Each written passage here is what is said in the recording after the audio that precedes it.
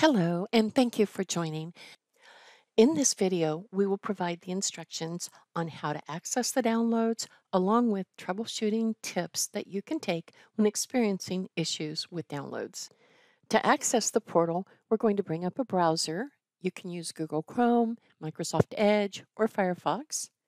In the address bar, type sagekb.com. This brings us to the portal. We're going to go down and choose the product, which is Sage BusinessWorks.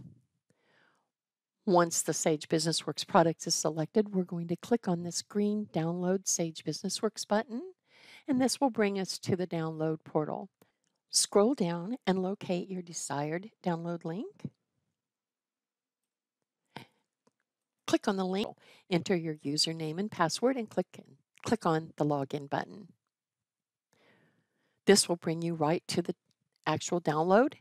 Click on the download.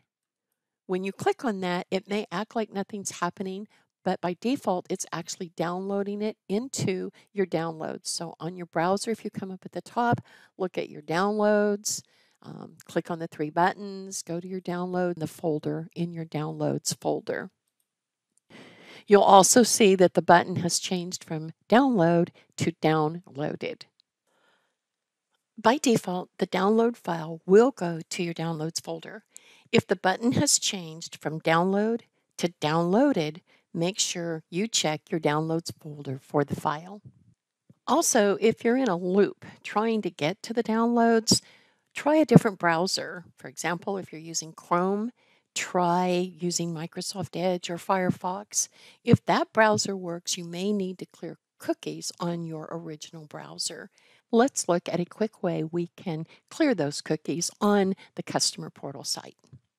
If I'm signed in and I'm unable to get to the actual download, you may need to clear the cookies on this browser.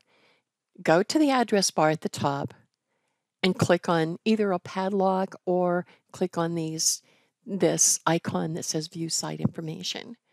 Go down where it says Cookies and Site Data. Click on that and then Manage On-Device Site Data.